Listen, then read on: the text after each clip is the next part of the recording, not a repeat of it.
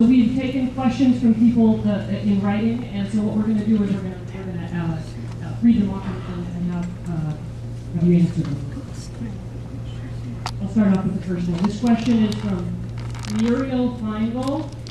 She asks, we've organized a local grassroots initiative for substantive health care reform, single-payer options, and want to know how we can broaden its reach and get the maximum impact in the decision-making process. It's a great question, and I think I touched on this a little bit earlier. There is a site on whitehouse.gov where you can directly provide your policy suggestions, I encourage folks to do that. The other thing that I encourage folks to do is to reach out to your member.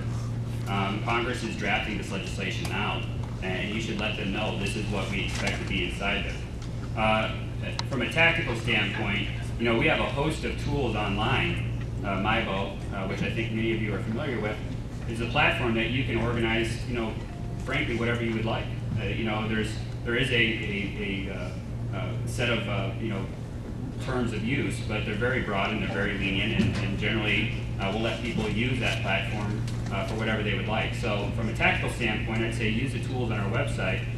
From suggesting to the people, the powers that be, I would go to whitehouse.gov and I would talk to your elected representatives, your federal elected representatives. Great. Our next question is from Cindy Rowe from Brookline. I'd like you to reflect on how the local Democratic Party operations work with OFA-MA. Do we merge, function as the National Democratic Party and OFA? Do we work together, and how do we work cooperatively and not competitively? That's a great question, and one of the very first things that that I did in my current role, once we came up with what we thought was a structure, is I got on 50 conference calls with the state party chair in 50 states, and just basically laid out what we have envisioned for Organizing for America in that respective state, and frankly how we can work together. In many states, we are actually housed out of the state party, and we're not looking to take over state parties or fill the role that the state party has. Our priority is to support the president's agenda. Now, in 99% of the time, that's exactly what the state party is doing as well. And a lot of the folks who are part of the Organizing for America are also on the central committee of the local county or on the executive board of the state party. So there, in my sense, there isn't much difference. Now, I think especially here in Massachusetts, given that all of your delegation is generally supportive of what the president's doing, but that's not the case in some other states. So in some of those states, there's going to be some uncomfortable moments, frankly. There just will. But you all should know that Organizing for America, nothing is going to take the number one slot in our priority as far as supporting the president's agenda. And that means that we're going to do that regardless of where we're at or who we're talking to. Nothing will come in front of supporting the president's agenda. And sometimes that will lead to an uncomfortable conversation. What we've stressed over and over and over again, though, is communication. Most state party chairs and the executive director say, hey, as long as you let us know what's going on, we understand what your mission is here. We just want a heads up. So that's what we're trying to do in all these states, is just provide folks the information up front so that we're not doing anything that may be uncomfortable down the road. But again, nothing's going to take the place in our minds of supporting the president's agenda. That's our number one priority. We want input in that agenda. Yeah, and I think, again, you should go to whitehouse.gov, and I would also talk to your members of Congress if you have a specific policy suggestion, certainly around health care. I'm happy to talk to you about it, but the best way to do that right now is to go to whitehouse.gov, and there's a place for you to offer your policy thoughts.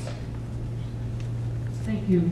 This question is from Tad Crawford from West Tisbury, Massachusetts. Does participation in OFA and concurrent board membership on nonprofit 501c3s dealing with the same issues put in jeopardy the non-tax status of those organizations? I don't know whether you can answer that. But no, that's a good question, and frankly, it's not an easy one to answer. I mean, it really depends.